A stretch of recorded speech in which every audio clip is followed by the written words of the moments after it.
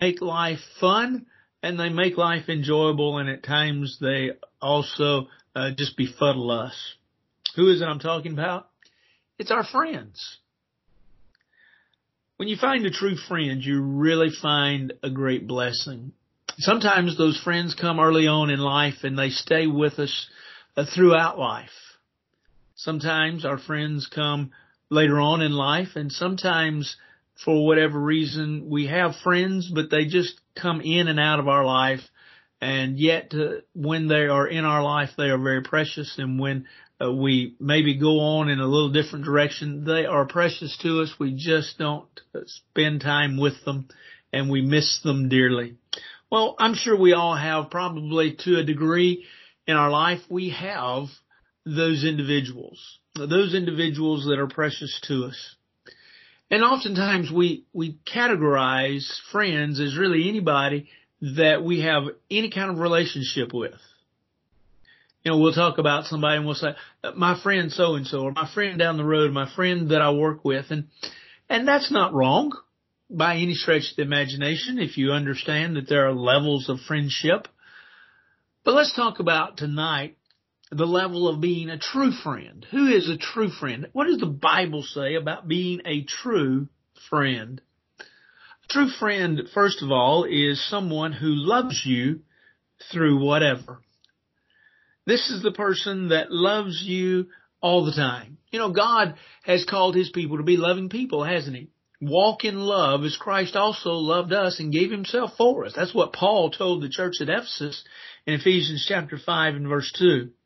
That's what Christians are really known for and known as. By this shall all men know, Jesus said, that you are my disciples if you have what? Love one for another. Well, that would, of course, include friendships, not just acquaintances, not just brethren that make up the family of God, that make up the church where we worship, but also we understand that love is that bond that binds us together, that holds us together. But let's understand love for just a second. What is love? Well, love's a lot of different things, and I don't know that you can really successfully, in one sentence, define love. But one of the best definitions that I ever saw for love is really a description of love. And the definition that was given was, love is when you desire the very best for someone else. That's powerful in my way of thinking. This friend that loves us, that we as friends love them, we want what is very best for our friends. And we'll love them through whatever they go through. They're not fair weather. Love's not fair weather. It's not here today and gone tomorrow. You know, the old adage, and it's probably true just about anywhere, but the old adage in Tennessee, if you don't like the weather now, just wait 5 minutes and it will change.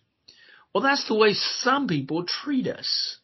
And yet, the Bible says, no. Love is not fair weather. Remember, we talked about this morning, Paul in 1 Corinthians 13 defines love. And he tells us that love suffers long.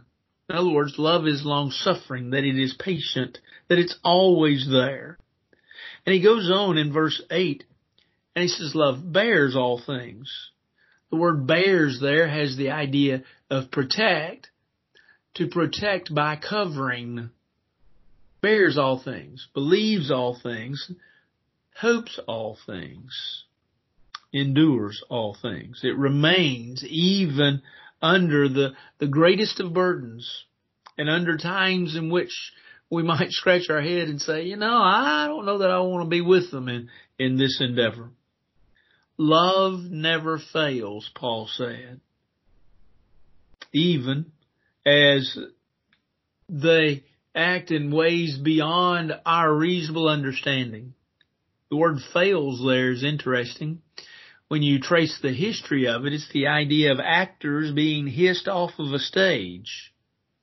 And so it says that even when folks are hissed off a stage, love stays with it. Well, you might say, well, that's the love that we're to have for God. Absolutely. but it's also the love that we need to have for our friends. It's a commitment. A friend loves at all times, Solomon said in Proverbs 17 and verse 17. A friend loves all the time. When we think about loving us and loving us whenever and through whatever, we understand Paul and a friend that he had by the name of Onesiphorus. You might call him Onesiphorus. I call him Onesiphorus, and either way that you want to pronounce that is correct according to what I've been able to study through the years.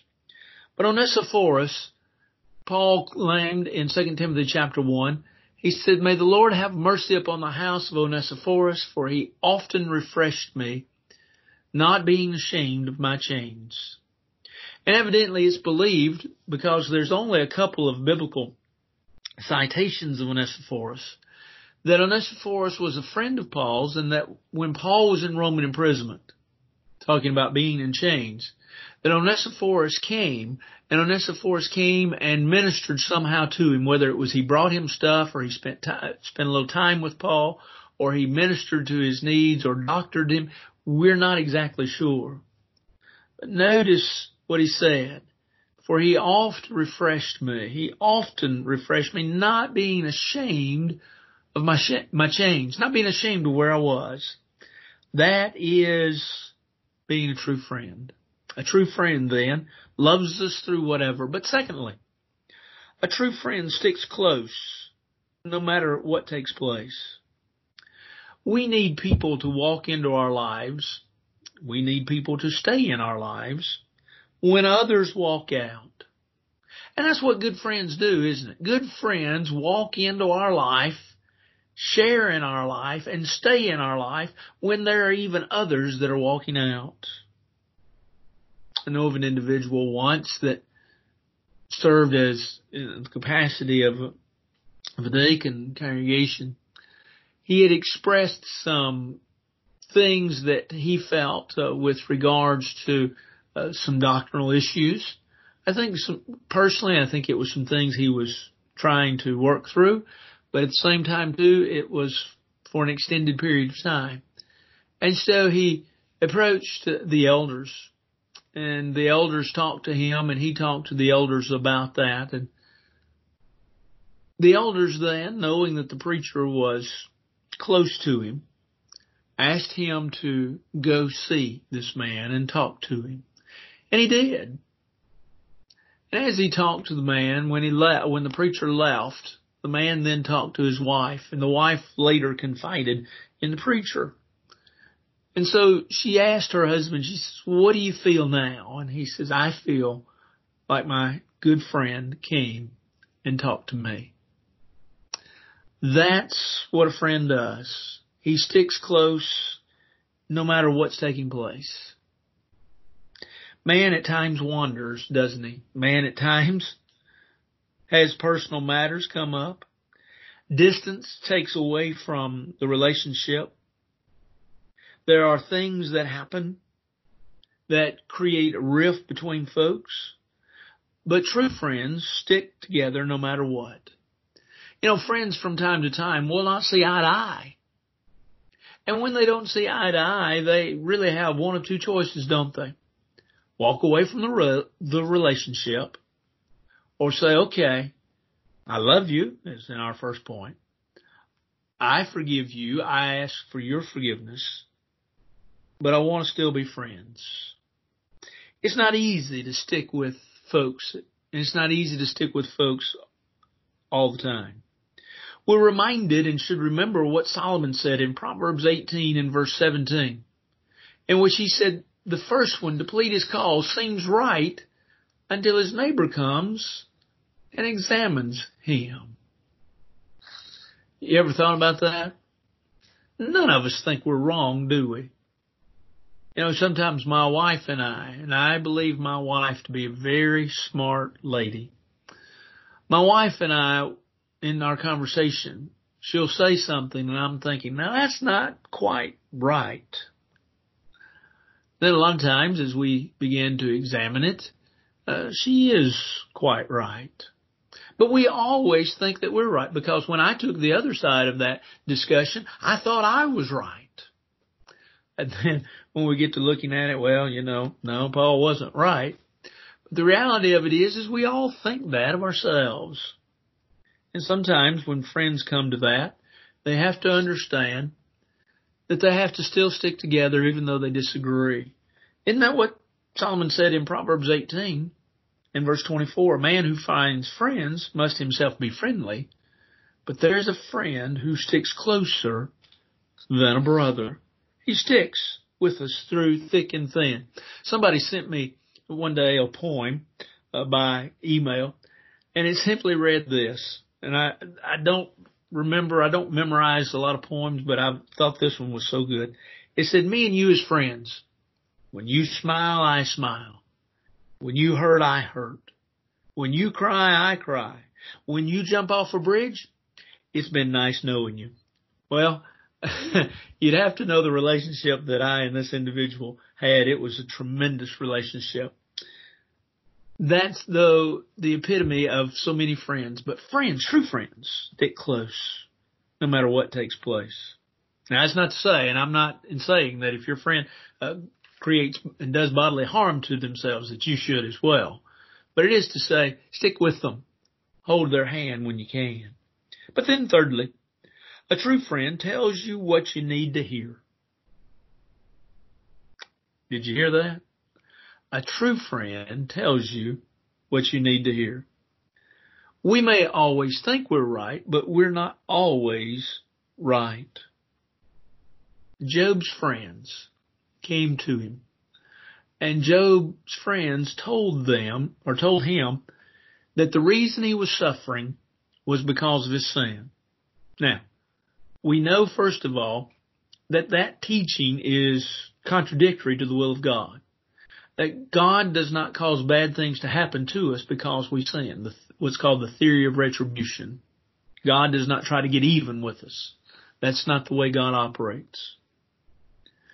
The second thing is that in Job chapter 1, we realize in verse 1 following that Job is a tremendously good man, an upright man, one that fears God and has no part with evil. And so, when Eliphaz and Bildad and Zophar come to talk to Job, and their accusation is Job, you sinned and therefore you're wrong, or therefore you're suffering what you've suffered, the loss of all that you suffered. Job keeps saying, y'all aren't right. And he tells them, he says, you all are miserable comforters. Elihu then joins into the picture, and Elihu seems to be a young man, that for whatever reason thinks he knows all the answers.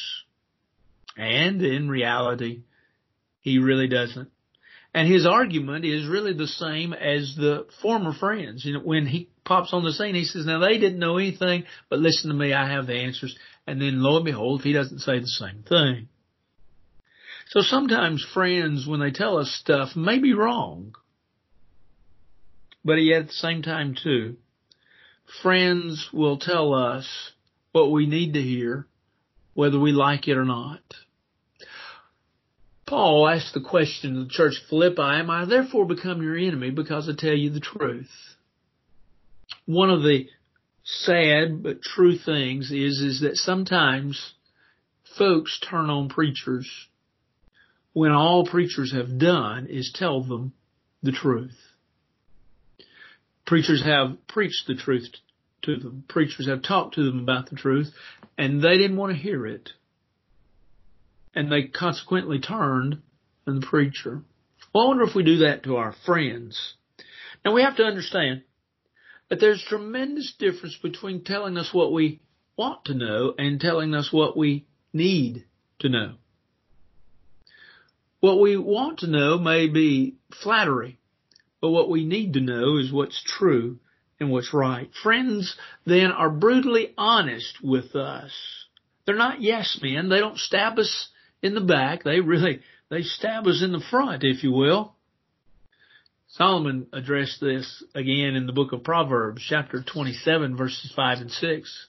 in which he says, open rebuke is better than love, carefully concealed.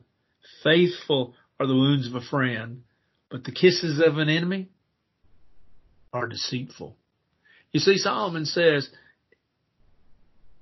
an enemy may butter you up, but a friend will tell you the truth. We need to remember to tell the truth. To tell the truth to our friends, even when they don't like it. To do it lovingly, of course. To do it with great grace and compassion. To do it with great kindness. We still need to tell folks the truth. It was said of Jesus that he stirred up the people throughout all of Judea. In Luke 23, verse 5, the Pharisees brought that accusation against Jesus. The reality of it is that it was true. How do you receive, and can you receive, that which folks criticize you with? With anger? With contempt? Are you defensive? Or do you listen, and do you consider, and do you appreciate what they've told you? And then if a change is necessary, do you make that change? A true friend will tell you what you need to hear. And what you need to do then in turn is listen. But then fourthly, a true friend, they really make you a better person. Their example, their words, their counsel, their beliefs, their ways just seem to shine the light of Christ not only in their little area of the world, but into our lives as well. They work on us. They make us better. The story is told. You've probably heard the story. The story is told of a little girl that she died. And some of her classmates wanted to eulogize her at her funeral, which the family allowed them to do. And when they did, one little girl got up and said of her little friend that had passed away, she made everyone better. Boy, that's a strong statement, isn't it? She made everyone better. The righteous should choose his friends carefully, Solomon said in Proverbs 12, verse 26, for the way of the wicked lead them astray. We need to be careful that we choose friends that will make us better. Why? Well, didn't Solomon address this again in the book of Proverbs, where he says that iron sharpens iron? So a man's countenance sharpens his friends, we could thus conclude. Well, we understand, and those of you that have been working in your garden probably in the last little bit, if you haven't, maybe you have in the past, you know that when you get your hoe out, you take that hoe and you take your file and you file on it a little bit to make it sharp when you go out in the garden so that you can cut the weeds down. Or you sharpen your shovel, or you sharpen the knives in kitchen. What do? You're often rubbing iron, if you will, against iron, metal upon metal, to make your knives, your hoes, your shovels sharp. Friends sharpen each other up. Evil communications, evil companionship, depending upon the version that you're talking about now, but it's the same verse, 1 Corinthians 15:33. Evil company corrupts good habits. We need to be careful. Think with me for a minute about one of my favorite texts in Acts chapter 4. Peter and John had healed a man. There were the accusations then that they had done something terrible. And when they gathered Peter and John and they questioned them. And they were trying to bring an accusation against them. But it says in verse 13 of Acts chapter 4, when they saw that they were unlearned, untrained, uneducated men. Now I've added a few words there. But it says, the text then says that they marveled and took knowledge of them. Who's the them? Peter and John. That they had been with Jesus. Now here's what happened. Peter and John are giving a defense of themselves and a defense of the gospel to these folks that are asking them why did they do what they did and how they did and what was the import of what they did. And so Peter and John, in their defense, these folks realized as they questioned them, oh yeah, for 3 years, these two fellas have been with Jesus and they're acting just like him. They're answering just like he would answer. They're talking just like he would talk. What had happened? I thoroughly believe that for those 3 years that Peter and John were with Jesus, Jesus made them better. And as Jesus made them better, as Jesus, if you will, improved them just by being Jesus and them being with him, he was one of their, if not the best, the absolute best friend that they had. We need to be careful. We need to understand that I am and I do and I feel and I am better because of those that I'm around. Good friends? Oh, we love them. Good friends make life enjoyable. And I'm grateful for my good friends, and I know, I'm sure that you are as well. A little girl one time was counting her money. She had opened up her piggy bank. She'd poured her money out on the floor. She was counting her money. Her father was in the same room with her, and she looked up and she said, "Dad, I'm rich." And he looked at the coins, and he wanted to go along with her, but he knew that there weren't very many coins there. And he said, "Why, yeah, honey, you are rich, but why do you say that?" And she said, "Because I have lots of good friends." That little girl knew something about friendship, didn't she? And the value and the importance of friends. But then as we conclude this lesson, let me give you a one great hint that somebody gave me a long time ago, and I think is in a scripture that we've already seen, bound up in it. It's simply this: the best way to have a good friend is to be one. We thank you for listening. We hope that you have a good friend. We hope that you'll make your life such that you are a good friend to others, no matter who they are and no matter how much you can interact with them.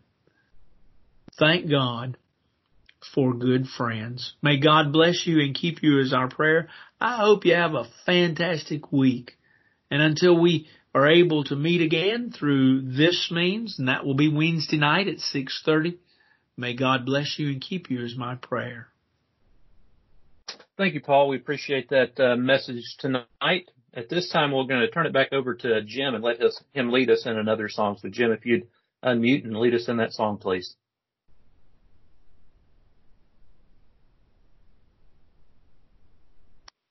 Number 680 in your book to go along with Paul's lesson, There's Not a Friend. Number 680, There's Not a Friend. There's not a friend like the lowly Jesus. No, not one. No, not one. None else could heal all our soul's diseases.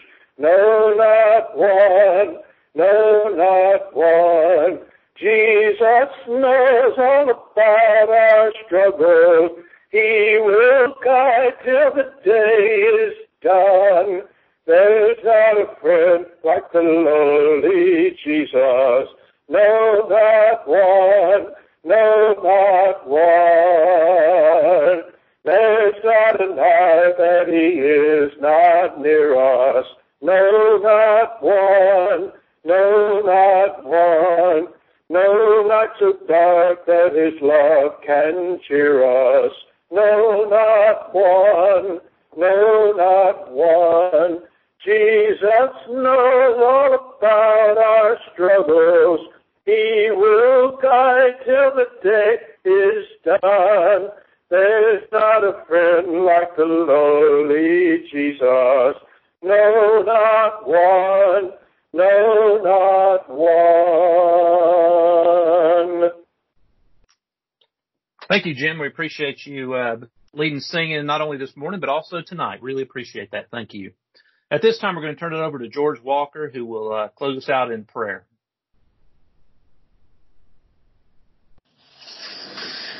Heavenly Father, as we come before you at this time, we thank you for the day you've given us. We thank you for the time we've had to be together. But also, Father, we thank you for the friends, our brothers and sisters. And Father, we pray that you'll look down on us. Help us, Father, that we may continue to encourage, we may strengthen and help each other whenever we have the opportunity. As the Bible says, a friend, that if you have friends, you must show yourself friendly. So, Father, it starts with us, and if people see that in us, they will want to be friends with us. Father, we thank you for the ones that's had surgery, for Buck and Penny and Shirley Ray, that they did good. We pray your blessings to continue to be with them and help them recover. But Father, there's other surgeries coming. Be with each one of those that's got those scheduled, Father. Help them that they may be able to go through this and get the relief that they want. But Father, we have several other people that are not on our list that are having problems. We ask your blessings to be with them also. You know who they are. But Father, we thank you for the lessons we've had today to encourage us, to help us to stop and look and think and realize we should base our lives on what you have in your word. Father, we thank you for the singing today. Thank you for Jim that's led us. Pray your blessings continue to be with him and his family. Also, Father, each and every person on here and as a church this morning, we thank you for each one of those. Father, we thank you for each person that calls in and is a part of this worship service today and each time. We appreciate all of them, no matter where they are or what they're doing. If they take time out to worship you, we say thank you to them. And now, Father, be with our congregation. Help us that we may have our ears open and our eyes open, that we may use each opportunity that we have to try to encourage other people. But Father, be with our country, our leaders. Help them to rule in a way that your will be carried out, not what we want, but the things that you want that would be best for us. Be with those that's working on a vaccine for the virus. Help them, Father, that they may get this as soon as possible. But help them, Father, that when they do, that it may be a safe vaccine that will be good for us to take. Father, we've had several that have lost loved ones. Bless those families. Comfort them. Give them courage as they go from day to day. We know you love them. We have no doubts about that. But help us, Father, to show love and kindness also. Now, Father, continue to be with us, guide us, and help us to be your example. This we ask in Jesus' name. Amen. Amen. I want to thank everyone for being here tonight. Hope that you can be back with us Wednesday night at 6:30 for our Wednesday night devotional time together. And then again next Sunday at 10 a.m. We will be in person at the church building, and hope you can be there. If you can't, you can listen in on this same phone line. But we're glad you were with us today. Hope you have a wonderful week, and may God bless you and your family, and may God continue to bless the River Road Church of Christ. Good night.